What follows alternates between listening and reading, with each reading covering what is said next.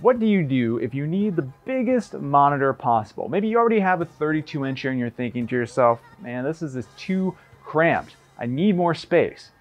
Well, you now have two options in 49-inch wide aspect ratio monitors.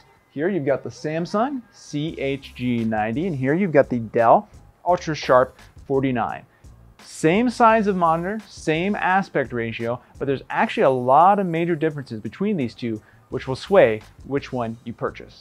So the first major point here is resolution. The Dell is a 5120 by 1440 resolution, whereas the Samsung is a 3440 by 1080 resolution. And that means the Dell has almost twice as many pixels as the Samsung. Another really good way of thinking about this is that the Samsung is basically the same as sticking two 1080p 27-inch monitors side by side with no bezel. Now over here, you're sticking to 27-inch 1440p monitors side by side with no bezel. So you're getting a lot more pixels over here. Now, the consequence of that, you might notice here we have quite a few windows here open on the Dell, quite a few open on the Samsung, and on the Samsung they look bigger, right? And that's just the way they open by default.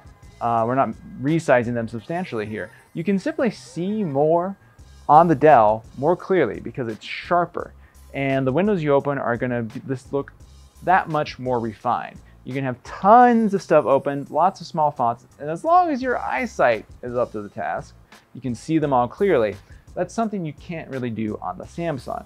However, there is a bit of a flip side to this, a downside to having all those pixels on the Dell, and that's if you want to game.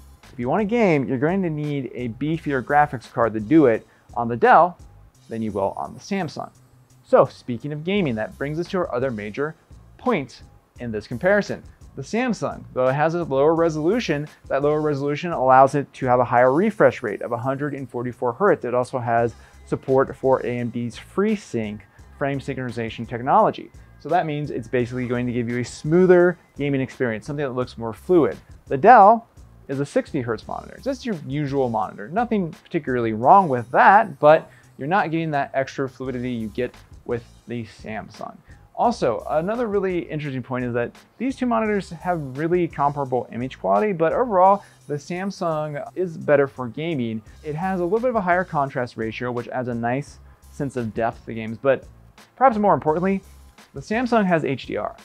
Now, HDR is not really a big deal on computers right now because the support is not really there. There's not a lot of content for it, but gaming is an area where you do get some pretty good support for HDR.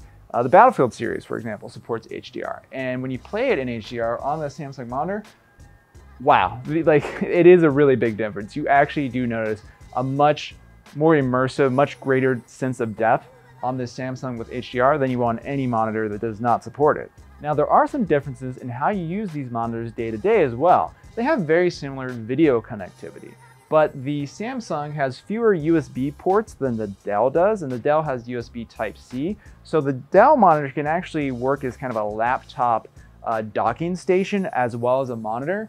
The Samsung, I mean, technically you could kind of use it as that, but you're gonna have a really limited USB port selection, so it probably wouldn't work for most people. Another important point is the curve on these monitors. Actually, there's a much more dramatic curve on the Samsung than there is on the Dell. So the Dell is more like a big desktop that you can just move things around on, whereas the Samsung provides a very immersive experience. And you will notice that, especially when you're looking at movies and in games. Now, with all this said, these are both very well-built monitors. They have great stands that are really solid and have a lot of adjustability. So in that regard, they're pretty much tied. You can get one of these monitors and you don't have to really worry about buying a third-party stand. You're gonna have pretty much everything you need in the box. Now let's go to the final and one of the most important points, and that's price. You might expect that these monitors would be expensive, and they are. They are very expensive. The Samsung is $1,000, so that's a lot, but hold on. The Dell is $1,700. It does sell for a bit less online right now, around $1,550, the last sale I saw, but yeah, it's a lot more expensive, and they're both very expensive to begin with. So how do you decide between them? Well, it comes down to basically what you want to use them for. The Samsung is the gaming and entertainment monitor. If you just want to play games and you want a really immersive experience, then this is the one to go for. The resolution is, it's a little low and that can be a bit of a bummer, but you're probably not going to mind it too much in games as long as you turn the anti-aliasing on. And also, you're really going to like the HDR and you're really going to like that refresh rate. Now with the Dell, that's really your monitor for productivity. It's for high-end workstations. It's for, business users that want to have like 20 spreadsheets open and whatnot.